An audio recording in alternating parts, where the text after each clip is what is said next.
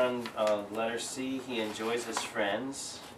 And number 3, we're talking about meekness, how comfortable it is. It helps you to have a peaceable life, and it helps you to enjoy yourself, and enjoy your friends, enjoy God, and it helps you to put out of reach your happiness so that your enemies cannot disturb it. So number 3 is friends. We talked last week about how you are able to enjoy yourself, being at peace with yourself. You're able to enjoy these things, and it is a blessing. So now we're going from being able to enjoy yourself to being able to enjoy your friends. And there, number 3 says, meekness teaches us to make allowance for others. You understand that we are likely, in the spirit of the flesh, to take offense very easily at things people say. But meekness allows you to make allowances for others. Understand also that when you are instantly riled, it is a reflex reaction to protect yourself. You're protecting your emotions, you're protecting your dignity, you're protecting your ego, and making allowances takes a little time and reflection, and it also takes a little, it takes the Holy Spirit of God to pacify you and protect you so that you can know that your reputation does not need to be, I was going to use the word defeated, but guarded and protected at every turn. Let God handle that. But let's turn over to Proverbs chapter 10.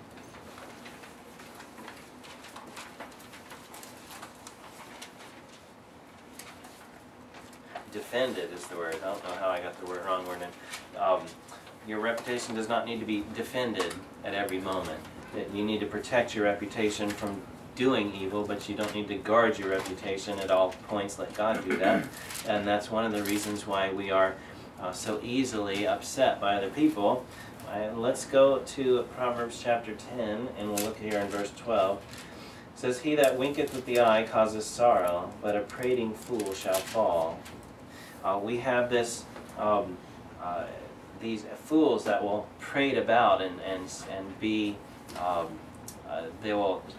they get upset very easily. They are filled like a peacock with their own beauty, and when anybody touches it, it makes them, it upsets them and ruffles their feathers.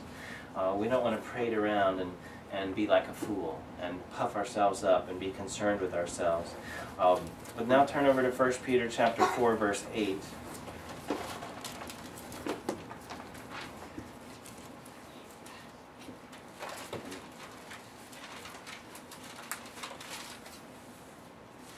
Chapter 4 and verse 8.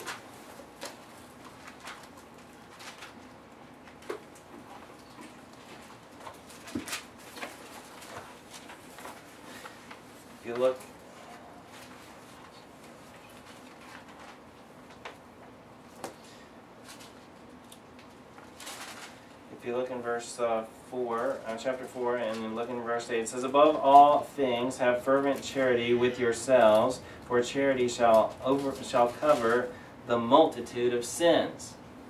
When you are able to overlook a matter, you are able to, in love, overlook people's offenses, overlook their sins, overlook their transgressions against you. Charity will be able to do that.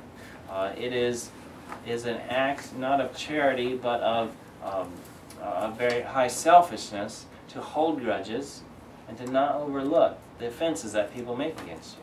Jesus did it, and therefore we can do it.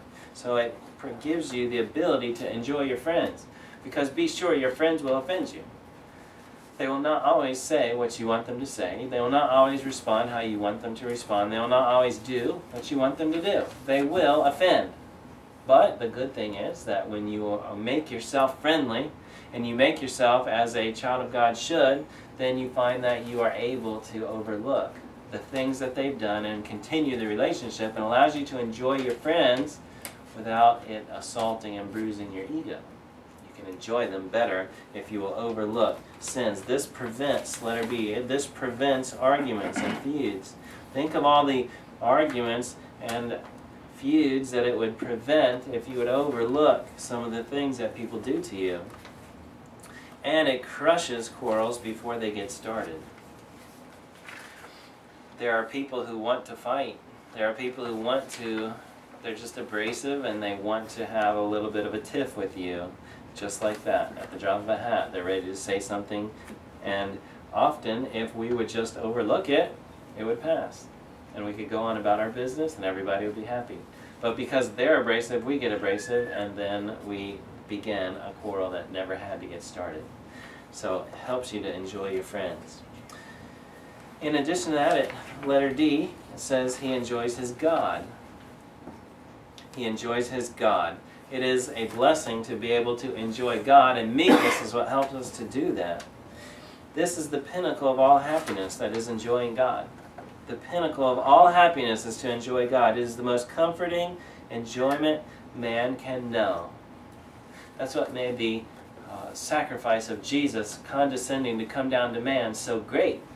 He had unity with his Father that no man could conceive of, because he and the Father are one.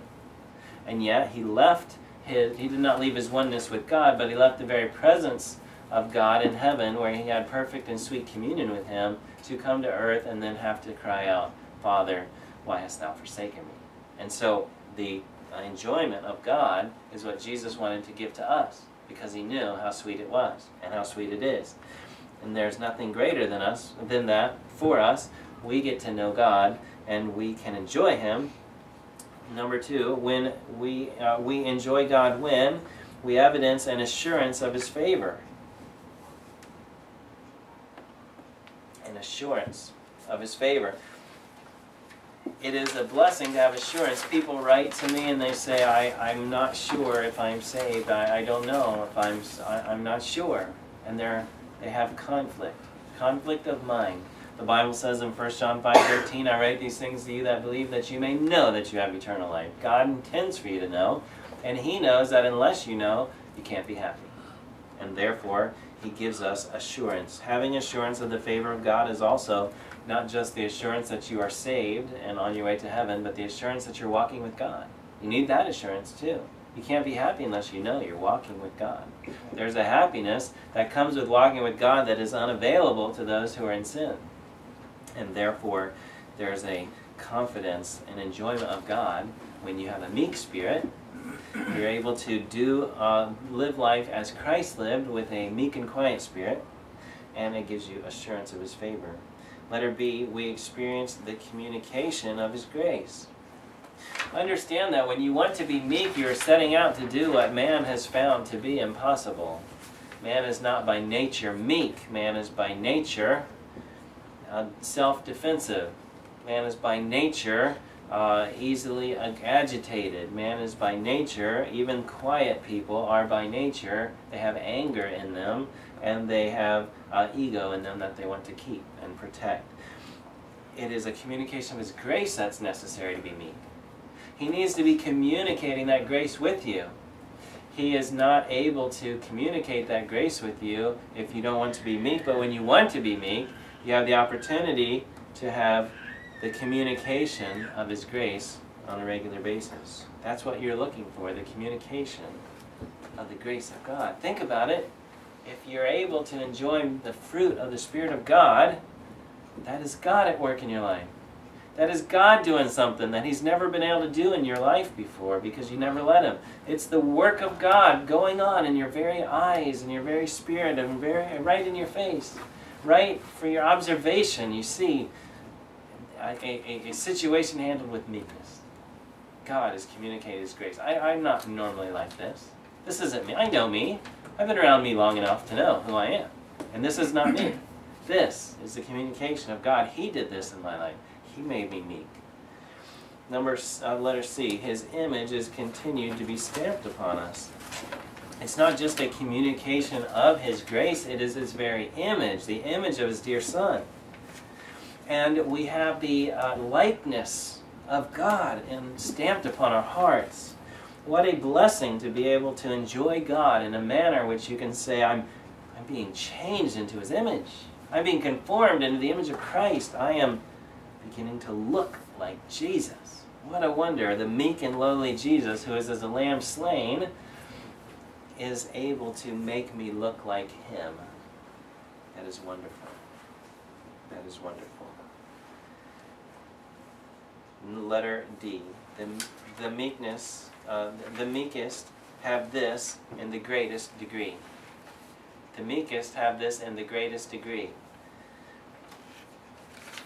They have the greatest degree of the image stamped upon God, of God stamped upon them. The greatest degree of the communication of His grace, have the greatest degree of His assurance, because they have been blessed with meekness. Look at Isaiah chapter 66.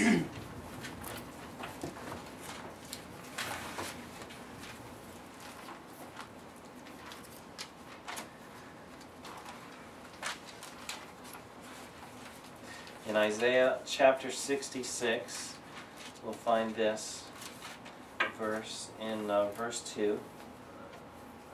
It says, "For all those things hath mine hands made, and all those things that have been made, saith the Lord. But to this man will I look, even to him that is a poor and a contrite spirit, and trembleth at my word." They have the communication of God and His attention. God has made the heavens. He's made the earth. But there's one person to whom the Lord is going to look and communicate with and have sweet communion with. And that is the man who is poor and of a contrite spirit. The meek and humbled man. The man who before God is very sensitive to His will. Who's very willing to obey and to do all that God has told him to do. He's going to have the greatest degree of the image of God stamped upon his life, the greatest communion with God, and he will enjoy God, because God will look upon that singular person.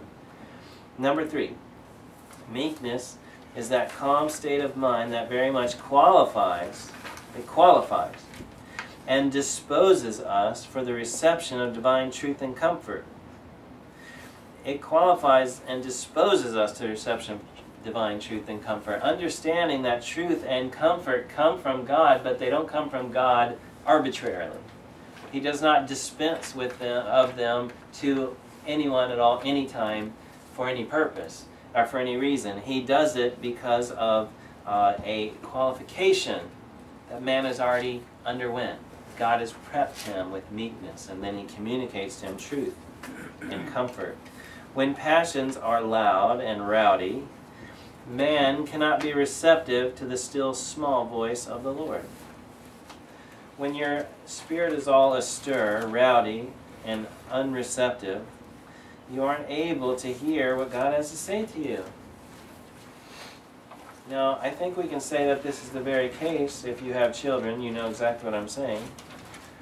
When they are dancing in a circle, squawking at the top of their lungs, shaking things and rattling things, and you're trying to tell them to stop, they don't hear you. You can't give them instructions as to what to do. Go pick up your room and get ready for bed.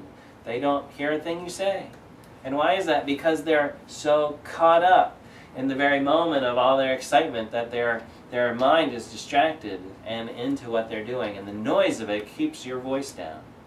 And the Bible says that God has a still small voice. And when He speaks to us, we need to be able to hear Him. Look in Psalm 25, and we'll look in verse 9.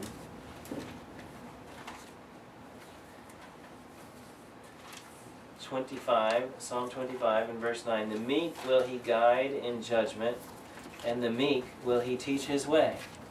He will guide the meek. Why is it He can guide the meek? It's just like that big horse that can be guided. Not all horses can be guided, but some can.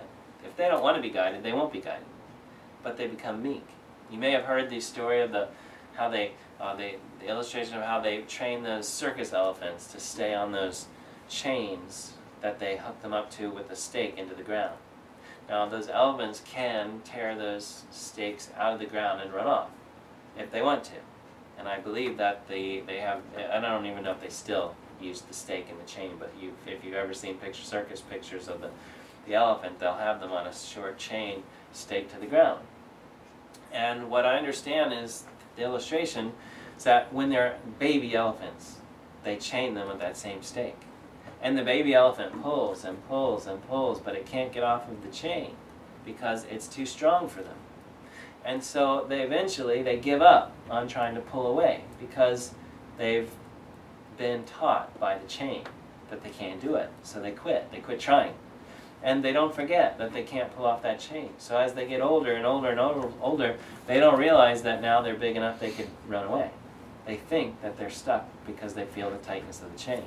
And whether or not that's actually true, you know, I'm sure you could probably look that up and find out that the whole thing's a myth. But the point is, it's a great illustration to give us the idea that we could buck God, but if we'd let Him train us, we would quit fighting Him all the time.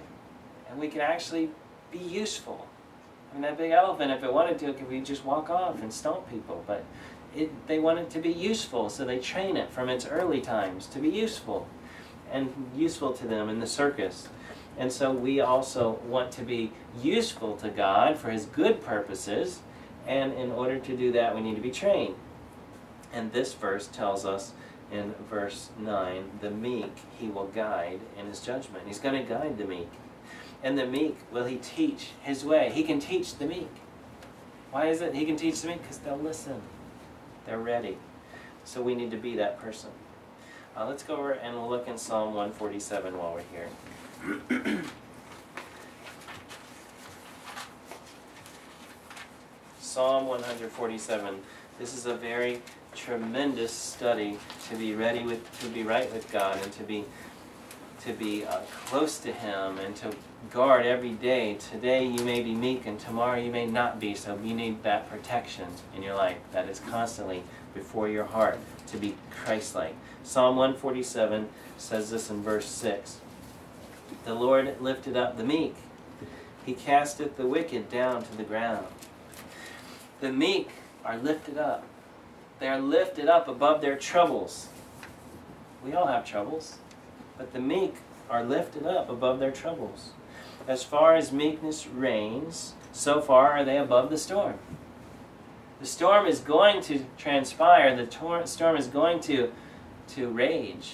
But so far as meekness reigns, you are above the storm. Those have truly made great advancement, who are at home in God and live a life of communion with Him, even in the common accidents and occurrences of this world. I want to read that again because this is important. Those have truly made great advancements, who are at home in God and live a life of communion with Him, even in the common accidents and occurrences of this world. You know, some people are able to commune with God in the biggest things that happen. When there's great trials, a death in the family, tremendous sickness, financial ruin, when tragedy strikes, when disaster happens, people tend to think they should be closer to God at this time. And they do. Many of them find that those are times in their life when they are close to God. But you've made the greatest advancement in your life when in the common, ordinary, everyday incidences of life and the accidents that occur and the very small things that perturb us, we're able to commune with God. That we're able to be lifted above our troubles. That we're able to be lifted up in meekness. God is able to do this for the meek. He's able to lift you up above them. And so that when you drop your pen down into between the console and the chair of your car and you're trying to write an important note, when you realize that you've left without your wallet and you are there at the gas station to pay and you don't have any money, when you try to dial your phone and you drop it and break the glass and you just got the new phone, when the little things of life perturb you, when the phone rings just as you're about to open your mouth and say something important for the 5th time, then it is those times when if you could commune with God through that you'll find that God has lifted you up and you've made the greatest advancements. It's not the greatest advancements that you commune with God when there's awful tragedy. But the greatest advancements when you commune with God, even in the midst of no tragedy, just your natural life as you walk close to God, day by day, moment by moment, and in the tragedy. so that you're not without that, but you're not only that, but your life is a meek and quiet life at all times. Let's pray. Thank you, Lord Jesus, for your word. Oh God, to be lifted up by the hand of God out of our troubles. Lord, to commune with you and to walk with you in the spirit of holiness day in and day out, moment by moment, resting in the Father. Oh Lord, let that be our blessing.